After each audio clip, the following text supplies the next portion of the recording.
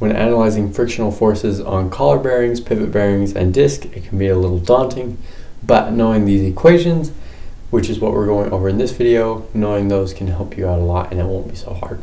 So what we need to start off with is kind of understanding what pivot bearings and collar bearings and, well, we know what discs are, but a collar bearing is, we've got a side view here of one, and it is a axle or a rod with a disc around it, and that disc is in contact with a surface, and that rod is going through a hole of some sort, and there will be contact points between the edge of the collar and the hole that it is going through.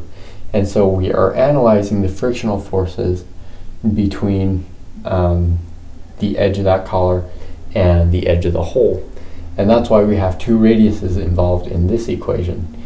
And so this equation goes over collar bearings, and we have this equation that covers pivot bearings and discs. Now, pivot bearing is a bearing where the rod or the axle is just sitting in the end of the hole, but the edges of the axle or the rod aren't touching anything. There's no frictional forces there, it's just on the end of the rod. And the same with this, the sides of the axle or the rod aren't touching the edges of the hole. So there's no frictional forces involved there.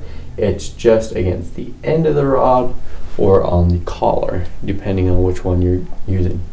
So this one's a lot more simple because there's only one radius involved, and then the rest of the variables are all the same.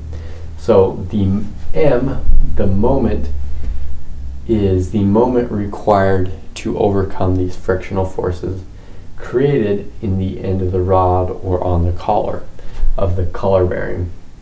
P is the axial load on the rod, and an axial load, if you don't know, is the force that is in line with the rod pushing it either one way or the other. And so say if my arm was the rod, it could only push my arm this way or this way, and it's just in line with my arm. So that's an axial load, and that's what P is. It's pushing down on it and really causing those normal forces in the surface, which creates the friction. And so the last one we have is mu, and that is the coefficient of static or kinetic friction. It's static if there is no motion, but there's impending motion, and it is kinetic if that axle is actually rotating.